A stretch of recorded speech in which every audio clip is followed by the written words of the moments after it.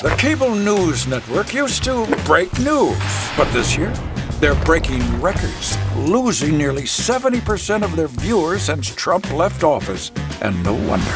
They're still obsessed with Donald Trump. Trump's Lemon's still a loser. And Chris Cuomo is still helping Big Brother cover up scandals. Speaking truth to power?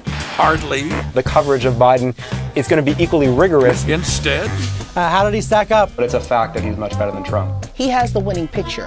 He is overproducing. This is exactly what we need right now. Joe Biden is now the first shelter dog to live in the White House. What Joe Biden just did gave us some hope, some realistic hope for the president to come and say, I see you, I hear you, I feel your pain.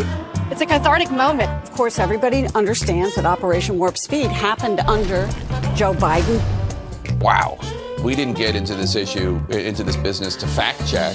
So if you're looking for hard news on rising inflation, hacked pipelines, and dreadful job reports, or hard-hitting fact checks on Biden's radical new plan to make things worse, change the channel. Everyone else has. Tell CNN, cover the news, and stop cheerleading for liberal politicians.